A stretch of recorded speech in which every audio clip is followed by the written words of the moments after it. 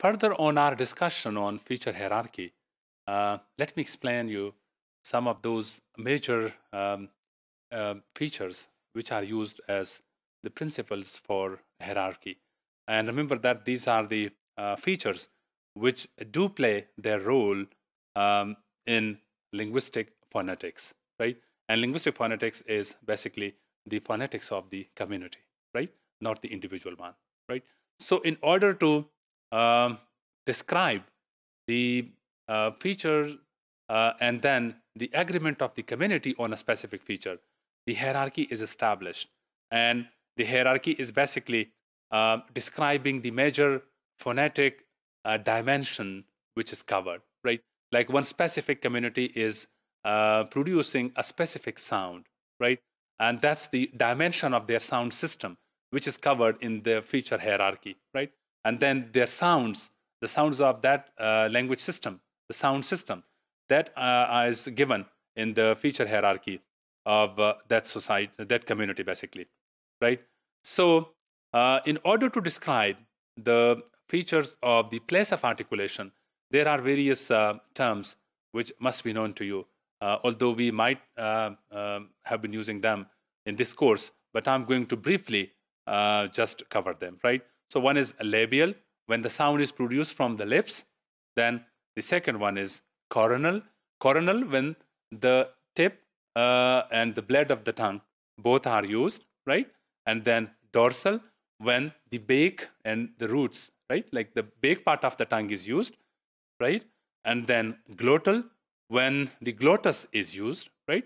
So that's the, the a feature in which the glottis is involved, right? And the last one is the radical. Radical, when the pharyngeal and the epiglottal, they are also active, right? So that's the very brief discussion on the places of articulation. And let me take you to the places of articulation within this feature hierarchy. So this is the figure which shows us the place of articulation and the feature hierarchy on the basis of the place of articulation, right? So this is the feature of place, which is here. And it's given in your book in 11th chapter. There are various types of these hierarchies which are given there. You can explore it from there.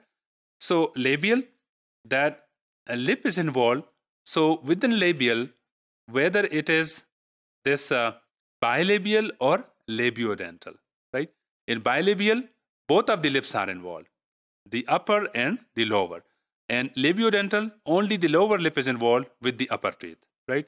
Then the coronal feature is that tip and blade, both of the tongue are used, right? So within coronal, there are possibilities. There are various features, like dental, when the tongue is touching or moving through the teeth. Then alveolar ridge is touched by either your tip or blade. And then palatoalveolar, and then retroflex. Retroflex, it's the feature of the, the action of tongue, right? So the third place is possible in terms of the dorsal, when the dorsum part of the tongue is used, right? The back of the tongue, it is used, and within dorsal, the features available are that whether the sound is palatal, so it is related to palate, then velar, like in k and g sounds, and then aulular, like the k sound, k, the Arabic k, right? So these are the features within dorsal. And then within radical, when the pharyngeal and the epiglottal, these parts are activated.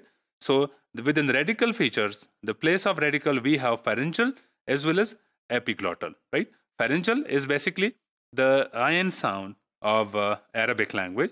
So that's the feature which is maintained by the pharyngeal feature. And then glottal, that whether the position of glottis is involved actively in this sound, in addition to phonation. Of course, phonation is always there by default, but glottal is when the sound is created through the glottal. And the example is the h, the English h sound, right?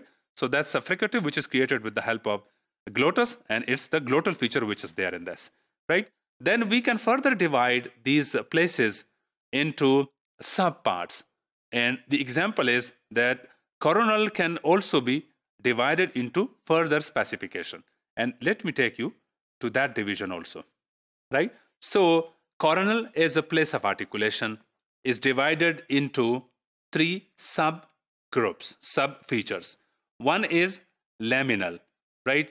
And you know that within laminal, the blade of the tongue is used, right? So that's the difference between laminal and apical.